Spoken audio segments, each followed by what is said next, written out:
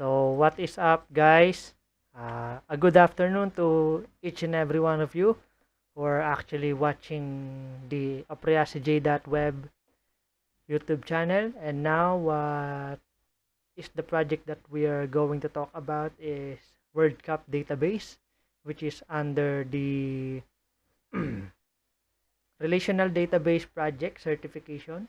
This is one of the project in order to get the certificate of the relational database from number one free learning programming language and coding, which is freeCodeCamp. So I will send the link below in this video to be able for you guys to have a chance to learn web development, database backend, and Python and algorithms, data structures, and any logic that is fundamental for our career as an aspiring programmer. And now, okay, we are going to start the World Cup database uh, project. First, I'm going to click the new terminal and actually access the second one here to split the new bash terminal. First, I'm going to get access to our database, which is freeCodeCamp is the username and DB name is Postgres. We are using PostgreSQL in this project and bash scripting in this project also. So yeah, the freeCodeCamp will teach you how to use bash scripting and PostgreSQL. First is going to get the list. Oh, my bad. Okay, the database name is World Cup. We can just connect it and use the World Cup. And connected. Okay. Get the name, which is going to select the games. Okay. Right. Here's the database. Some of you guys are wondering where did I get the info of this database. We actually in this project provided by the freeCodeCamp in the game CSV. What is CSV? Okay, this is a comma separated values. Okay, which is year round 2018 comma final comma France comma Croatia winner goals comma and opponent goals. So something like that. Using this insert data.sh, I'm actually going to explain the how I code it. First is I concatenate using this one is in bash scripting. Concatenate the game CSV and I put it in the while, and this is the IFS, which is one of the built-in function in bash scripting.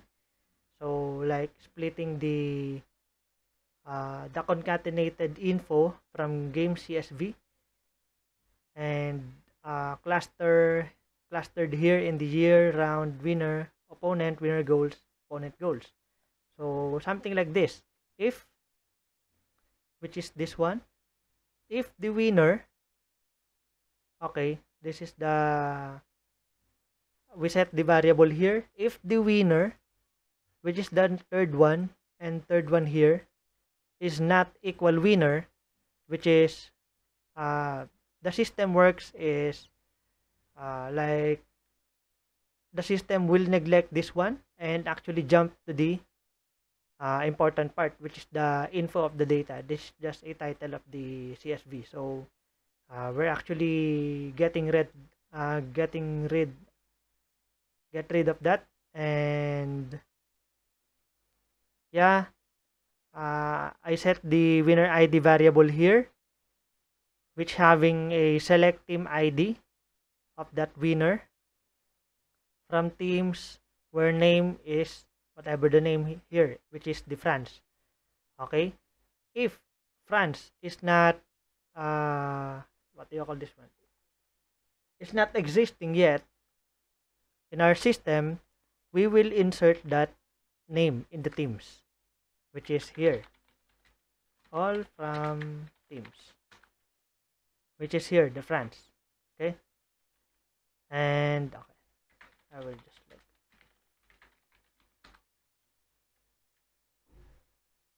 and the value is the winner, whatever the name is that. In this case, the France, for example.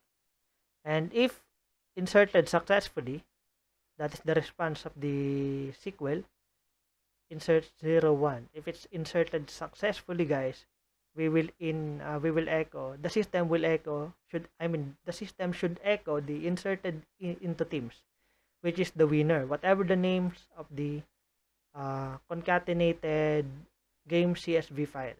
So in this case is France. We're just you know what I mean, like we're just talking about stuff. And the default is we get the winner ID, same code from the top.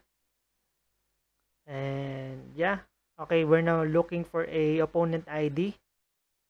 Here is the oppo ID. Okay, select team ID, teams from name opponent. In this case, this one, from the fourth one.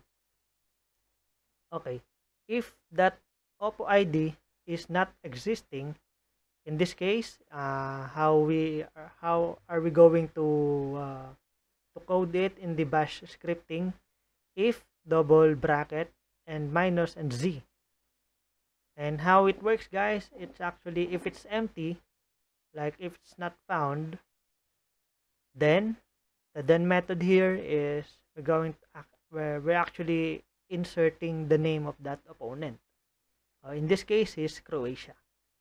Okay, if it's successfully inserted, we will insert the system should insert the inserted name into teams, which is the name of the opponent, which is Croatia in this case. Alright, saan tayo nga? Okay, and get the new opponent team ID. Okay, at the bottom of the if else. And now, inside the if. And now, in the game ID, okay, if year, which is this one, is not year, like we're talking about the string over here, which is year, right? If it's not equal to the year, which in this case is the number, the value of the data from the game CSV, we will actually insert the game ID. Insert ID, year, round, winner ID, opponent ID, winner goals, and opponent goals. Okay, in this case, I'm going to code it this one real quick. Games. Right. So this is the game ID. Okay, so automatically input. Okay, the year, the final, which is the round, winner ID, and which is this one. You can see here at the bottom, guys, inside the if winner, if variable winner is not equals to winner, which is at the bottom, what do I mean by that is the data or the value of the data from the game CSV. Now get the new winner ID, team ID. In the case that we example earlier is the France. Since this is under the while loop, guys, so automatically getting all of the information.